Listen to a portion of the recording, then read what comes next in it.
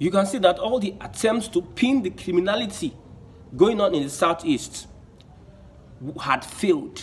They could not pin anything. There's nothing they could prove against Nnamdi Kanu and those that orchestrated the kidnap. Look at them very carefully. Look at them. Look at the Fulani now.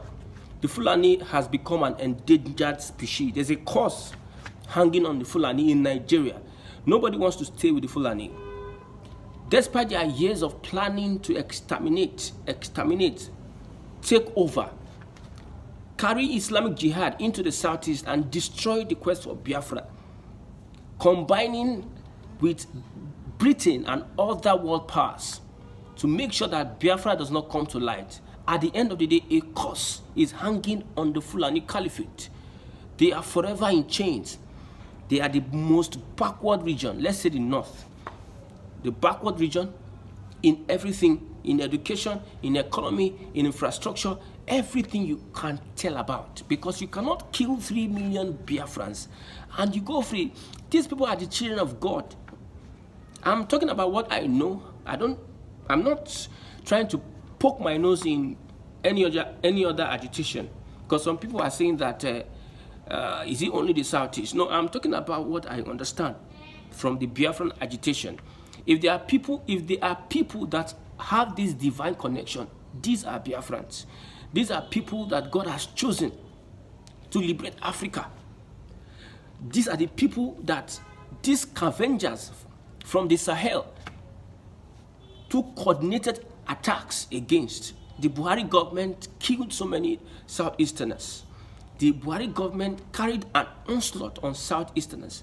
This revelation by Sahara reporters that Asari Dokubo was contracted by Buhari to kill Southeasterners, to kill Biafrans.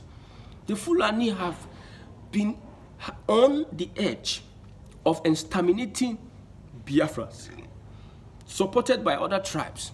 But look at them now. Look at the northern region. Even in Benue, they were part of those that killed Biafrans. Look at how that region is in this array. The Boko Haram, Ansar Uddin, Fulani headsmen, ISWAP, they have taken over that region. There's no peace for the wicked. So far you are holding on to Nnamdi Kanu. So far the federal government is holding on to this young man. There will be no peace. It's a natural thing. You can't, somebody God has blessed, somebody that belongs to God, somebody God has ordained. You cannot hold that person and you live in peace. Since the Biafran Nigerian civil war, how do you see Nigeria as a country? It has never been well with Nigeria. We have had leaders, capable leaders, but at the end of the day, they have nothing to show for it. The Fulani, they are seen as bad belle, bad luck. Any Fulani that comes into a community, people are not comfortable with these Fulani guys. Anyone that has raised his hand against Nnamdi Kanu, there's a cause hanging on that person. So that's why we are advising the federal government, leave this guy. Because as you hold on to this guy, there will be no progress. Buhari, holding on to this guy, arresting this guy, he became one of the worst presidents in history of Nigeria. Still, Tinubu government has not done the right thing or what is expected of him. And look at what is happening to his government. You might think this is ordinary. No, it's not ordinary. There are some battles you don't fight ordinary, like Boko Haram. It's an ideology. You think by killing all these guys will stop that Boko Haram, their onslaught, whatever they are trying to do, killing and establishing an Islamic caliphate in the north, conquering other tribes and taking over. Do you think that by just killing them will work? It is an ideology. So is Biafra. Biafra is a spirit that cannot be quenched nor conquered. They thought that when they seize Nnamdi Kanu, they'll be expecting aggression, physical aggression, riots in the southeast. For instance, planning to come and, yes, make him escape, breaking into the DSS facility, opera in the southeast. But we were wise enough not to say anything at that point. We were wise enough to use diplomatic means to move for the release of this guy. We went through the court processes. They tried all the could. Started with 11 count charge, reduced it to 3, 4, trying to pin. And our picker said, this guy, there's nothing you can hold on him. There's nothing you can pin on him. But it's still held on to him. As you keep on holding Nnamdi Kanu, the country will not get better. You might have the best technocrats. You might have the best people in place of power. You'll be surprised that the powers that are holding Nigeria down, these are the people Nnamdi Kanu was fighting against. Like Pharaoh was told, let my people go. That's what Moses told Pharaoh. So Nigeria, let Nnamdi Kanu and let Biafrans go. Hence, you don't want them to be part of Nigeria by your actions. You don't want them to be part of the national cake. You want them to be slaves. You don't want them to be part of the national discourse. You don't want them to be part of national building. You don't want them to be part of the national conversation. You gang up, because especially the Southwest, you gang up with other tribes to pin down the Igbo man. This their guy, their top guy, is in JSS custody, not in Kirikiri, which is an anomaly. You use injustice and shrewd yourself. You surround yourself with injustice and you expect the country called Nigeria to move forward. You cannot establish a country on wickedness and expect it to blossom. You cannot prosper with wickedness. Holding on to Nnamdi Kanu, you know quite well that it is going to cause uproar in the southeast. There's going to be agitation, insecurity in the southeast, and politicians took advantage of that, especially politicians in the southeast. Ever since Hope Uzodinma came into power, we have had series of attacks and destruction.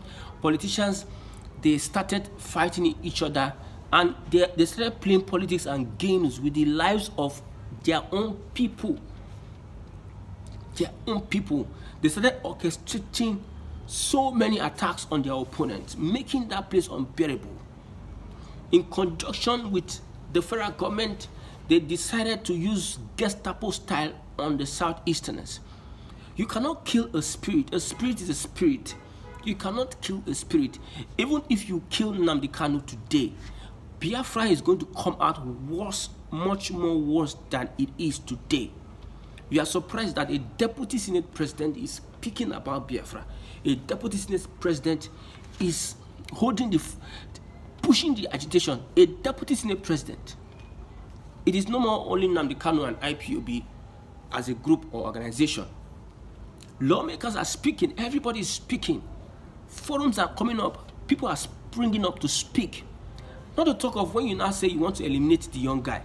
If you eliminate the young guy, ordinarily, by flesh, normal premonition, we might not do anything, but there's a spirit that will speak. And when that spirit speaks, people unknowingly will go and start moving into the streets and start holding, making sure they bring Biafra faster, that it can never happen. Some people believe in their minds that these people are playing. If you want to, Tinubu is not going to release Nnamdi Kanu. It is going to be a miraculous thing. We'll be surprised at what is going to happen. People are afraid that Nigeria will divide. And if it divides, it's not going to be their benefit. They know that they are gaining from the structure of criminality in Nigeria. Whether they be Igbo, whether they be Yoruba, whether they be outside, they know they are gaining from the structure of criminality in Nigeria. But they don't want Nigeria to divide. While Nigeria is not progressing, it is going down the drain. Every government that comes, our debt increases. While we have mineral resources, bountiful mineral resources, bountiful, surplus, excess mineral resources, this money is being stolen. A government will come and explain to you, start telling you that snakes swallow money, baboons swallow money. A government, and we use our eyes and look at them as human beings, and we just fold our hands and okay, Lord, it has gone. Somebody, a human being, somebody that has thinking faculty, someone that is you see as normal tells you that a snake came and swallowed millions of naira in a ministry. We have EFCC. Investigations were not made. Forensic whatever was not made. Nothing. Everybody just felt, and that's a country you are putting your hope in. And these are leaders that have captured the state, that are at the helm of things. These are the leaders that are putting your trust in to give you good governance. A Peter B, I knew was not going to be president. Why? Because the establishment was an establishment of corruption. They will never allow someone that will come and spoil or put sansa in their gari. They will never allow Peter B. They will gang up in whatever way and manner because they know that this guy is coming to do what is expected of a sane country. They will never want to allow him. They will gang up. Look at what is happening in Kenya. There's a report, a test message we saw. Politicians were telling influencers to work on the minds of the people to stop protesting for their own good. They didn't protest, they were just on their own. You tax them to destroy them. They arise and protest. You are telling them to stop protesting so that you can tax them the more. They should stop protesting, fight for their rights so that they will not be killed by you. They should stop defending themselves from being killed by you for their own good. Okay, their own good is to get killed. Get killed, impoverished is for their, is something that is better for them. So they paid influencers not to talk what they can do to Peter B. Make sure he doesn't. They planted some people in Labour Party. They planted them here, not there. They made sure that they don't allow these guys smell that place because that structure is a strong structure. These guys, they don't have conscience. These guys, they don't consider you as anything. They consider their interests. Their cabal. That's why you go hungry from now till tomorrow. They will spend 21 billion naira on a residence. Where was Osibajo staying before? Where was Atiku staying before? Where was Jonathan when he was vice president? Where was he staying before? Where was Sambo? Where was he staying before?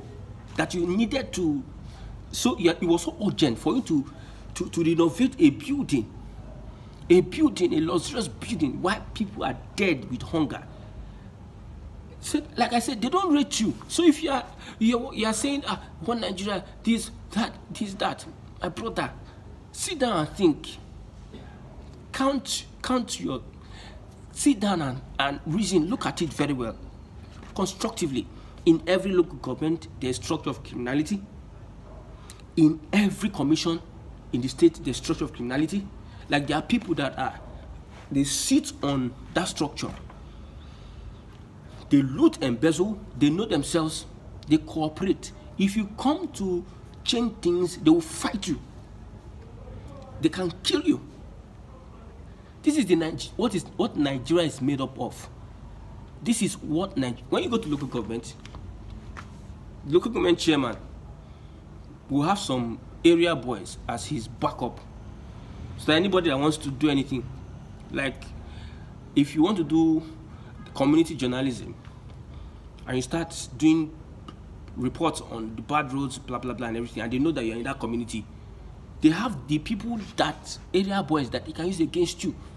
They can even eliminate your life, threaten you and whatsoever. That's why during the elections, the APC successfully threatened voters. The APC successfully, they have that structure of criminality. When they say P2B does not have structure, it means the structure of criminality. P2B cannot destroy that structure. If he gets into that place, it is by God's grace. But one thing about Nnamdi Kanu is that the structure holding Biafra will be destroyed from within, will be destroyed. Like Kenyans, Igbos are fearless people. They are strong-headed. They are stubborn people. You know, I know the weakness of the Igbo man. I know every tribe has their weaknesses. They are resolute. They are defiant. They don't take Nonsense. That's the Igbo man. So 3 years, Nnamdi Kanu is in custody. But you know one thing, good news I have for you, that on the 3rd day, there was a resurrection. This is the 3rd year. And the handwriting is on the wall. If Nigeria continues to hold Nnamdi Kanu, it will implode from within. That is a fact. It will implode. You can see the crisis. You can see the economic downturns. You can see the problem Nigeria is increasing day by day. The secret is because they are holding Nnamdi Kanu. Please, for the good of those of life, because first, we are first human beings before you are a Yoruba or Igbo or Hausa. We are first human beings. Because of humanity, you need to consider that releasing Nnamdi Kanu will bring a change in the Southeast. The biggest mistake made by the federal government of Nigeria was to arrest Nnamdi Kanu. They thought that by arresting Nnamdi Kanu, the Biafran agitation would die a natural death. They thought that by holding the head of the IPOB, that is Mazi Nnamdi Kanu, everybody would stop the agitation. But little did they know that that singular act of the federal government, kidnapping Nnamdi Kanu, or let's use the word, yes, kidnapping, would fuel the agitations. The day Malami announced that the federal government was having Nnamdi Kanu in their custody, it went as a shock to all Igbos, all Southeasterners, all Biafrans. Where I was shocked when I heard the report that Nnamdi Kanu was arrested. I never believed that he was arrested. So many stories behind his arrest, but that day was one of the days that there was this kind of sadness that came over the Southeast, because somebody they held and they hold in high esteem was in the hands of the federal government. Though there are reports that he was kidnapped, he was beaten, was battered, other report was that he was arrested, but that is not the point. Today marks 3 years that Nnamdi Kanu was arrested by the federal government, or let me use the word kidnap. 3 years he has been in custody, and we are not taking this lightly, because despite the fact that through the courts 11 count charge reduced to other count charges, they could not pin anything against Mazi Nnamdi Kanu. He still won them in the court of law. They were orchestrated attacks in the Southeast so as to pin these attacks on the IPOB leader Mazi Nnamdi Kanu. Killings of policemen, killings of soldiers, killings of civilians, killings of Biafrans, destruction of lives and properties going around the Southeast was carried out by people we call unknown gunmen to pin that criminality on Nnamdi Kanu. At the end of the day, according to him, he said, I'm going to win them in their court. It was a very, very tough time for Biafrans when they heard that Nnamdi Kanu was arrested. People around me were shocked. Christian, are you telling me that you feel bad that this man, this in quote criminal, has been arrested? I just looked at them and I shook my head. Now the world is talking about Nnamdi Kanu. Now the United States is talking about Nnamdi Kanu. Now people that are not Igbos or Biafrans, they are talking about Nnamdi Kanu, that he must be free. Today marks the 3rd anniversary of Nnamdi Kanu arrested, kidnapped, rendition from Kenya. The Fulani Caliphate that is instrumental in the kidnap of Mazi Nnamdi Kanu, the Ohanese and the Igbo politicians that know about what is happening. What happened that day, how he was taken, was seized. There's a report that said he was seized from Nairobi into Nigeria. There was no evidence of rendition, extraordinary rendition. There was no evidence at all. He was seized. These people that had a hand in his seizure from Kenya to Nigeria, there's something they call karma. They are in disarray. The Fulani has become an endangered species. Nobody wants to identify with the Fulani. Nobody. When you see a Fulani in your environment, it seems that an aggressor is there, whether the person is good or bad. The Fulani has been seen, they are being seen as the problem we have in Nigeria. That's why nobody wants to associate with them. They have carried on calculated killings in farmlands, in churches, in mosques, wherever you find them, whether in Boko Haram, whether you find them in ISWAP, whether you find them in Ansaruddin or Al-Qaeda. The Fulani that has conspired against Nnamdi Kanu, they are in disarray at this point in time.